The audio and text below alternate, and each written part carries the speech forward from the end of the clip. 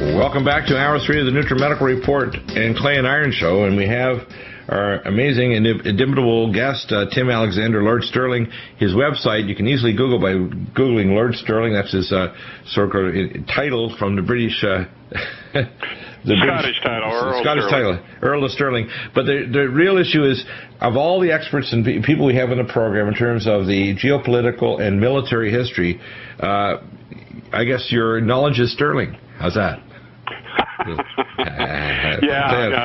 course it's spelled different. The Earl is from the city. Exactly, S-T-I-R-L. Yeah.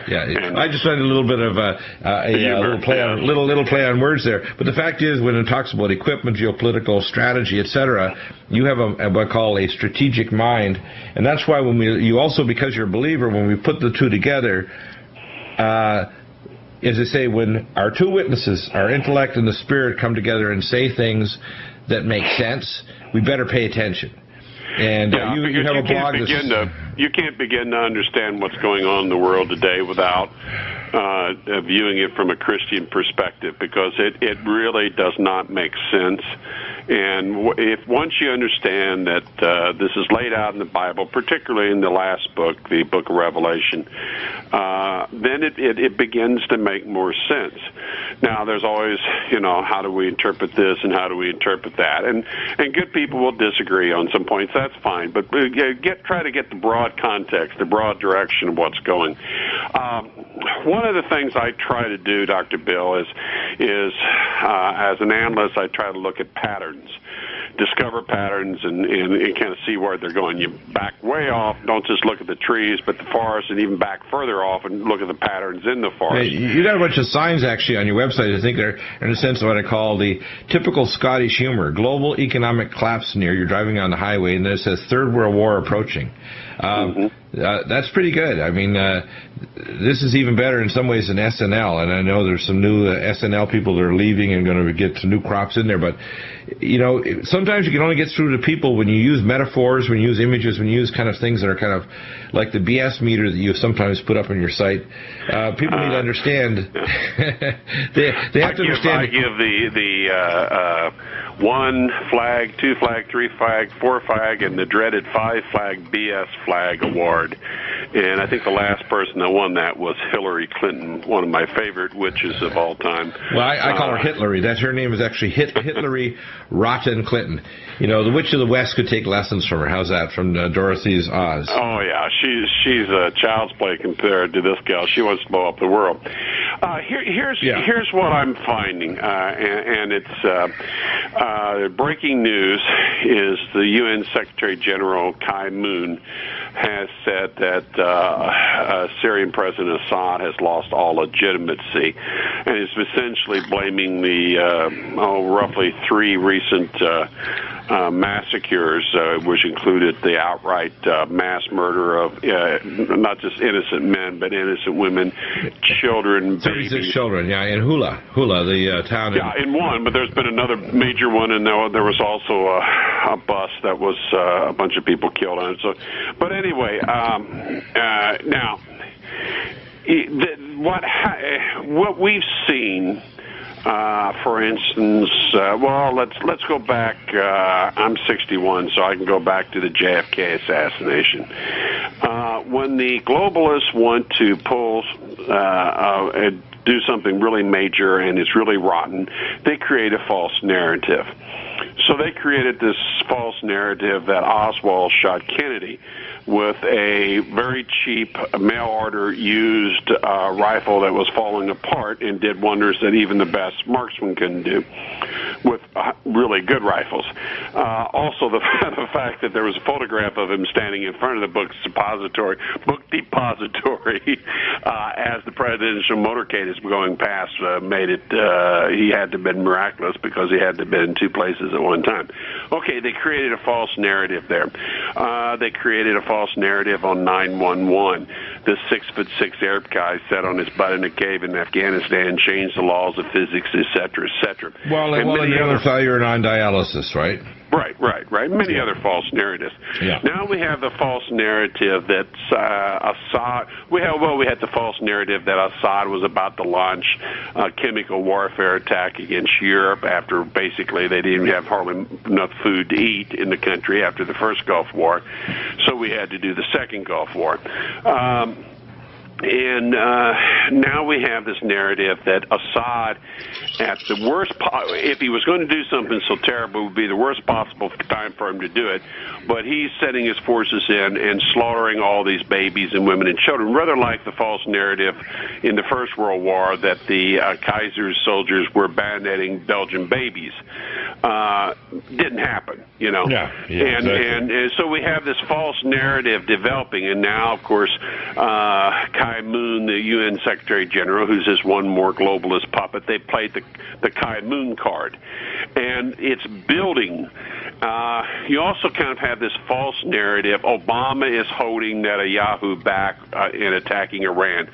And you have two hands. One's talking about Iran, and the other one's talking about Syria. And, we're holding back on Iran and Syria. Well, you know, Hillary is saying basically that we need to do something. And former Secretary of State Condoleezza Rice said a couple of days ago she expects the United States and NATO to do things outside of the UN and so forth. And it's like these are two totally separate things. The thing is, they're the right hand and the left hand to one person, and they are connected.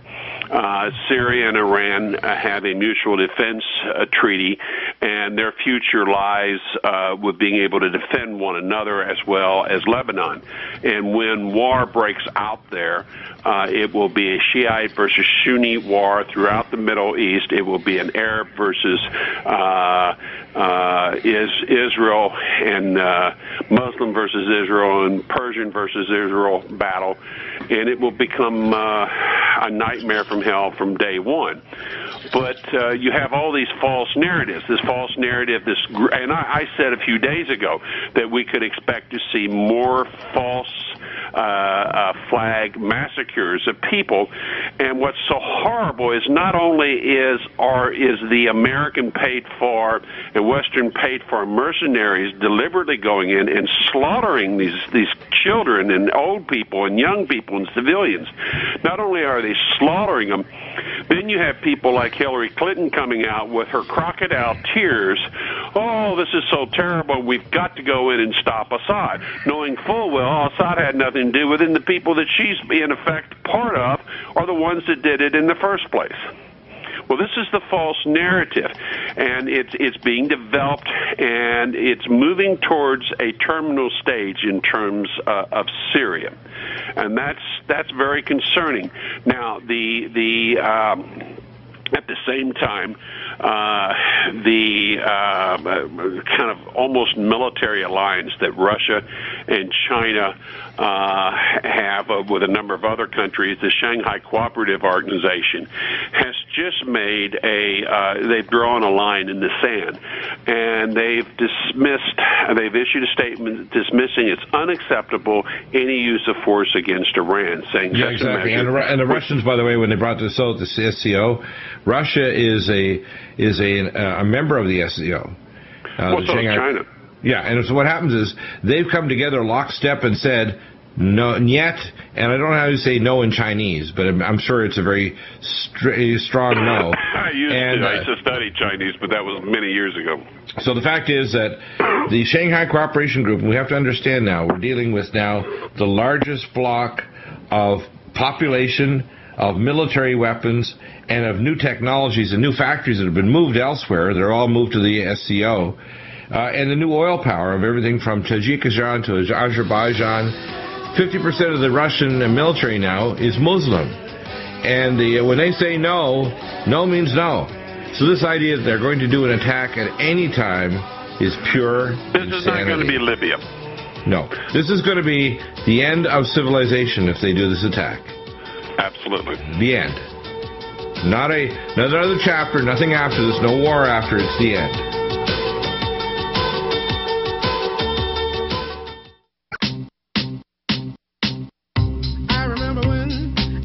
I remember when I lost my mind. There was Welcome back, and what we're talking about in the break actually is the coming together in Europe of the empire of clay and iron, strong and weak nations, nations of iron and of clay, weak and strong. We're also seeing, in a sense, in the flesh, the human flesh being clay and the demonic powers being iron. We see also the rise of a disaster that's going to happen in Japan. It's probably going to precipitate the final straw that will break the Europeans. The number 2 creditor nation in the world, which is Japan, is going to pull back after a massive catastrophe this summer. And when we look at the military plans, which are still moving forward, on the one hand, we have Obama promising the long fuel retankers or the jets to deliver nuclear weapons to Iran. We have the Russians and Chinese and the Shanghai Cooperation Group this week coming out saying absolutely no to any military action. And we know that Ban Ki-moon from the United Nations is trying to say the lie. And I turn on BBC News. It's just disgusting. In fact, I can't stand 4 seconds of it when all it says is they have the same talking head idiots trying to lie to us and say that the Syrian government is responsible for all the deaths in Hula, when in fact what we have, and you know this yourself, you said it very strategically a few weeks ago, people are getting into communities, bringing rocket-propelled grenades and other materials that are anti-tank weapons, going to civilian areas and then shooting at civilian-populated areas. And when the military tries to even bring in tanks, they can't bring them in because they get them boxed into places where they can't back their tank up. They make kill zones. They make kill zones in inside of civilian areas, and then they get. Yeah, exactly. The methodology that modern warfare calls for is to lay an artillery barrage down, unless you can make an airstrike, and that becomes difficult in an urban area. So they whether it's an airstrike or whether it's an artillery barrage, and their army is a little bit more modeled after the old Soviet, where they use more tubed and tubeless artillery. And so they lay an artillery barrage down. Well, that gets civilians killed. But the latest massacres, they weren't killed that way. They weren't killed by artillery. They were shot in the head at close range, or they had their throats slit, and in a few cases they were set on fire. Now, this, in all societies and all people, there are some people that are not just sociopathic, but very psychopathic or murderers. And armed forces often identify people like that.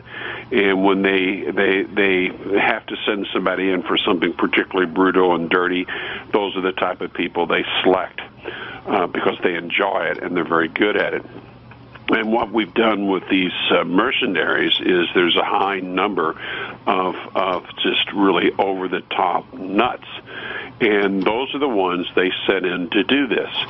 And, I mean, to kill a child, to slit a child's throat, to kill its mother or what other. You remember a lot of these people, though, they're more than whale poop. You have to be evil to the absolute core of your very soul. Look at the people they recruit, though, Tim. We have from Benghazi, the ancient pirate capital of the eastern Mediterranean on the North African coast. Benghazi, the place where Tunisia, where they recruited these monsters. Many of them going into Syria right now are literally Al-Qaeda functionaries, graduates of Camp X-Ray, that have actually been supported by Hillary Clinton verbally on the national news as our so-called Secretary of State, given military weapons and material and air cover support when they ripped the guts out of the regime in Libya.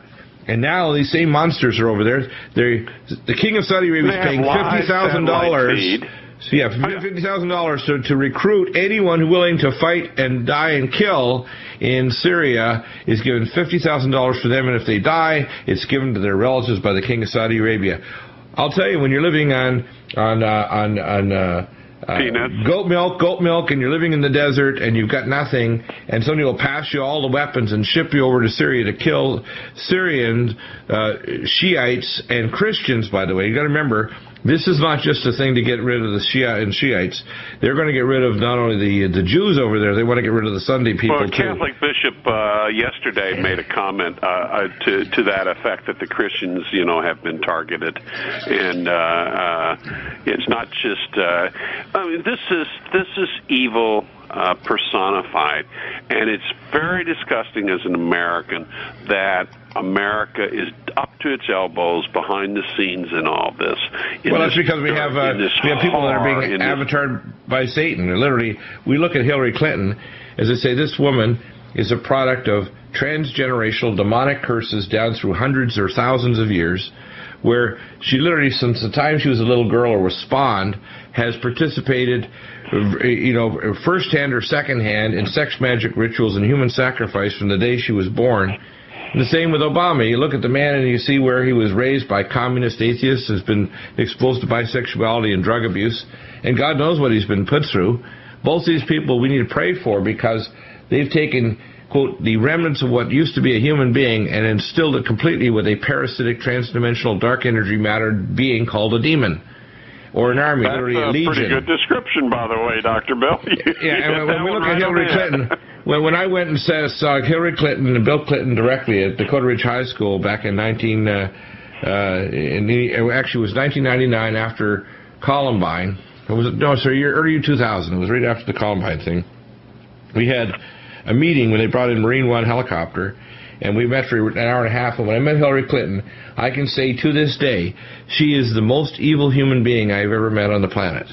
And I've taken care of people that were on maximum security with a chain around their neck, 2 guards with weapons aimed directly at the chest of the person I was examining in a maximum security military hospital for the criminally and seriously insane. They were mass murderers, chained literally to their bed with heavy gauge chains to their neck, arms and legs, and she's 1,000 times more evil than that.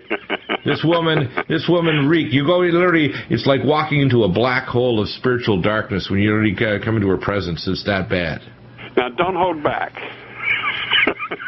And let me tell you, Obama, I get the same, and here's a New York Times article about Obama. Literally drooling, getting sexual excitement over these baseball cards, they call them, about who he's going to kill. They not only killed a Muslim so-called Al-Qaeda suspect, but the next day or two after, when they had his funeral, they killed all the mourners that went back to do the funeral. Yeah, he evidently, and when I think I said on this show that's a sign of a very demonic individual. Well, this is not, by the way, a Christian minister. Yeah, this is not a Christian minister or rabbi. This is the New York Times coming over. The articles say, in shock, embarrassed shock, say, did you realize this is what's going on?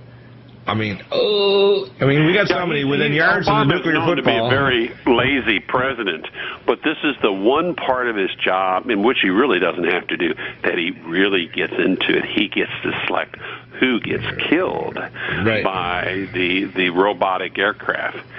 And there's something very, very wrong about this. But you have to remember, everything about this man's background is a lie. Who his mother is, who his father is, where he was born, where he was raised, etc., etc. Rahm Emanuel and him have a lifetime membership in the largest gay bathhouse in Chicago. Exactly. I mean, these people are sick. I got a joke for you. Who is the father of lies? Satan. And who is the man of lies? Obama. There you go.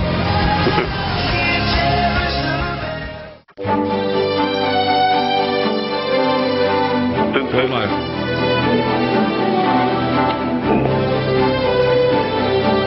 Welcome back, and we're joined with our nuclear expert. His radio name is Chris Harris, a nuclear expert and safety expert consulting with private nuclear reactors and with the NRC. And, of course, many of your colleagues, which you're communicating with, are starting to get traction with the story we brought out last week, which is the fuel rod assembly.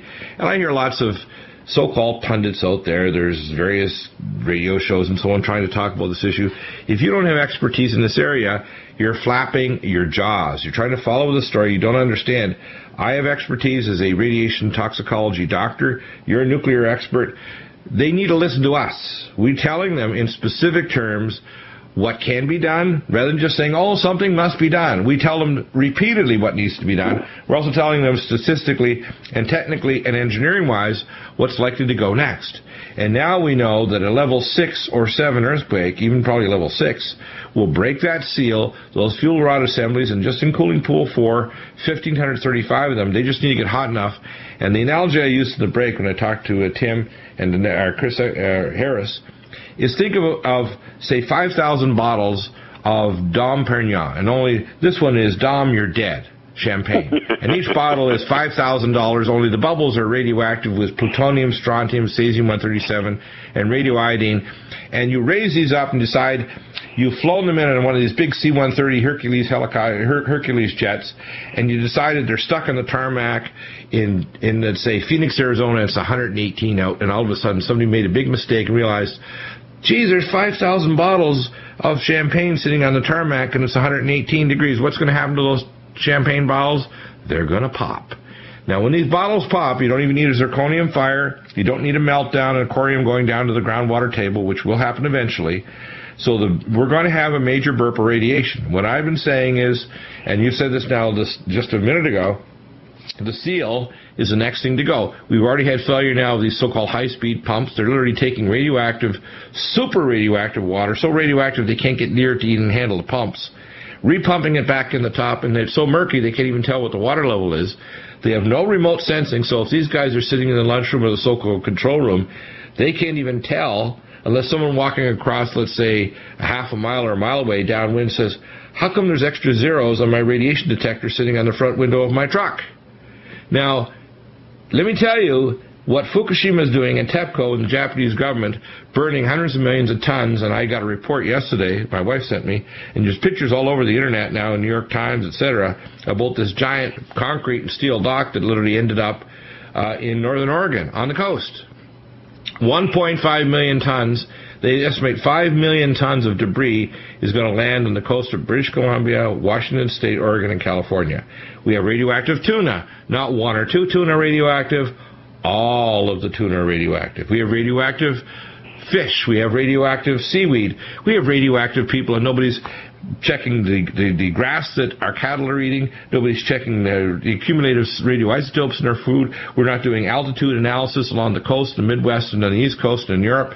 No one's reporting real-time monitors or putting it on a screen we can actually look at and see real-time plume transfer and monitoring from space where the hell the plume is, because the plume may have a lot of what we call laminar flow, which means it can actually be pretty tightly controlled at a certain altitude. You could be flying at 20,000 feet, and your radiation detector on your aircraft will say, oh, you don't have any millisieverts at all. And all of a sudden, we've had that technology for decades. Right, and we can fly 4,000 feet higher, and all of a sudden you go, gee, co-pilot, tap the side of that thing. How come there's a whole bunch of extra ones and zeros there, and it looks like we're flying through a cloud of radiation? That's why we have all these airline stewards and stewardesses. They didn't have a bad dry cleaner. People need to grasp this. And I hear all these so-called experts saying this. You have to ask the right questions. Like Leonardo da Vinci said, the most important thing to learn and to become wise, to become intelligent, is not to seek the answer. It's to seek a better question. And when we're giving you better questions here, we have to have the technical background to tell you those. The better question is, can those seals hold? No. The answer is no. How long will they probably fail? Well, with neutron annealing, heating, earthquakes, etc., with high-speed pumps failing, I'm saying within 5 to 6 weeks, we're going to have a failure with a massive burp. And by the way, this is not the end of it. This is not even the end of the beginning of the disaster. This is not the end of the disaster. A lot of people thought, oh, it's off the news radar. Fukushima's over. We don't need to prepare ourselves. Don't worry, that's over in Japan. They're having a bad day. They're even telling them over in Japan. They described the radiation, and this got pulled, by the way, from the news. They described it on the news media because they got a media company to describe radiation as an angry Japanese housewife. It nags you, it bothers you, it gets you so upset, but it doesn't hurt you. And they pulled it because people, especially women, who had two clues over there. By the way, the men must have their testicles pulled up through the inguinal canal because you can't see them, because the women have more cojones than these men over there, because they're in the protest marches saying, what the hell are you doing? Women are aborting. They know it's going to kill their babies. They know it's going to kill their babies. And let me tell you, if you're over in Japan and you're a pregnant Japanese woman, and these women, I pray for them that they, number one, for God's sakes, get away from northern Japan. The TEPCO people aren't doing anything. And by the way, don't get arrogant if you, those poor people on the west coast of the United States. Let me tell you, it can fall in the Midwest, it can fall in Eastern Europe. This radiation knows no bounds. And by the way, they had a big spike in Florida yesterday. Yeah, here's the other thing you should be aware of, everybody. This radiation isn't just going to sit in the northern hemisphere. Don't think, I'm going to Vilcabamba, I'm going to New Zealand, I already put in for my passport. Well, you may add an extra year or two of your life, but if this thing blows, you're going to be sequestering and bioaccumulating over decades radioisotopes. And don't think, by the way, that this won't have immediate effects. The radiation release could very well cause the ozone layer to just go poof, because we know, and we've talked about this on the program with our scientist Ann Morrison, I've checked with other climatologists, the major decrease in our ozone layer is caused by the radiation release of radioiodine and xenon-133 from Fukushima. It is chewing away chemically through a process of degradation the ozone layer.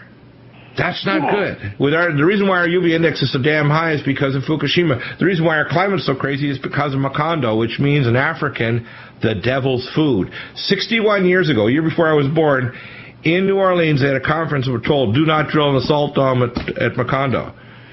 They were told, the government even warned, had government officials and other experts warning British Petroleum not to drill there, yet the American government wouldn't even allow our corporations, our oil companies to drill there, but BP got it. When you look at the pattern of this is a population reduction effort. Agenda 21, that's why the globalist Bilderbergers are meeting, because you know what? Don't let a good disaster go to waste. Guess what? No one in their right mind will try to have a child now because the rate of abortions and spontaneous miscarriages will be obscene. If a child is 100 billion times more likely to have a birth defect after Fukushima, how likely is it that women will try to use some form of birth control, or unfortunately, they'll abort a lot of the children because they're going to have trisomies, because when you have radiation effects, the very first thing you have is trisomy 13, 18, and 21, which is Down syndrome. Okay? Then the next is birth defects, limb bud defects, neural tube defects, heart defects, endocardial cushion, all kinds of horrifying things happen. And people say, no, that's not going to happen, Dr. Deagle. So you're talking to an expert. You don't have a right to the facts when I have a right to the facts, and you don't. And out there I get really angry when I hear people think, well, that's just your opinion, Dr. Deagle. No, it damn well isn't. It damn well isn't. And I've had my fill of people who think... What's scientific fact? You're not talking opinion, you're talking scientific right, and fact. I can't put specific dates, but I'm going to put a specific date because I say of the next major burp. And I didn't say this is the end of it either. I didn't say, after July everything will cool down and it'll be fine. No. I'm saying the next major burp, we already had one in April. Nobody reported it. We found it through Alexander Higgins' website. So I'd like you to talk about this, Chris, because people need to grasp just how crazy this is, and how Obama, when he's bouncing around Hollywood trying to go to his gay and lesbian friends in Hollywood and trying to get more money to get reelected so he can push more gay and lesbian marriages and push more agendas and arm the heck out of the Israelis so they'll commit political and military suicide in attacking the Islamic nations, when it's not Islamic nations, they're attacking Russia and China. This is going to be, I call it Armageddon. People don't understand it. They think, that's just your theory. It's not theory, people. We talked in the first hour with Jonathan Kahn. If you don't grasp this now, there's no hope. There's none. Back in a moment with Chris's answer to Tim Alexander.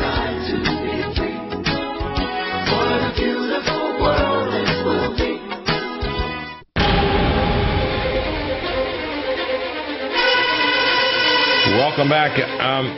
Chris, tell us about your response to this. We have the Chinese rejecting scrap metal from Chiba. We have radioactive cars delivering all over the place. We actually have radioactive rice being given to third world countries from China, from Japan. We have the Japanese literally growing rice now, rice crops in northern Australia, hoping to have rice to deliver to their people. And, of course, the Japanese are doing what I call a very serious crime. They're burning their trash, which includes hundreds of millions of tons of trash, much of it quite radioactive, and averaging, this process is called averaging, where they take very radioactive material with material that's not very radioactive, and averaging so they can burn it all, which means they're going to remobilize all the initial radiation released from the nuclear reactors, and they're doing nothing to contain by tenting, and again, remember, you don't put a concrete sarcophagus, a Kevlar spider silk tent, a corium catcher, which could be made with depleted uranium containers, with drilling machines underneath the site, seawall, and a moat or multiple moats around it, a combination of filters of charcoal, HEPA, and buckyball carbon nanotube filters is what you require. You need to solidify the nuclear waste into solids, which we have solid waste conversion technologies for 3 decades. We need to contain this with radiation-proof robots, which we have from our deep space projects, which I know are classified. We're doing nothing. We have no word from the idiot-in-chief in the White House, Obama, who's flitting around, prancing around, trying to get reelected to do more damage to our economy and our republic. And on the other hand, we don't have any response from the United Nations to the Ambassador Murata, who literally is panicking because when Senator Wyden and even Dianne Feinstein came back from their trip over there, Senator Wyden is still freaked out. And he presented this to the Senate, and we don't have any reports from either CPAC or anybody saying just how bad it is and how much worse it's going to get. Nothing. Well, yeah, just correct me if I'm wrong, but China is known for pooping all over its ecological system in the name of industry and all. When they are rejecting scrap metal from Japan because it's too radioactive for them to use, that's pretty bad, I would think. And yeah, that's like going to the junior minion of Satan and say, "I'm sorry, this material is too hot for us to take."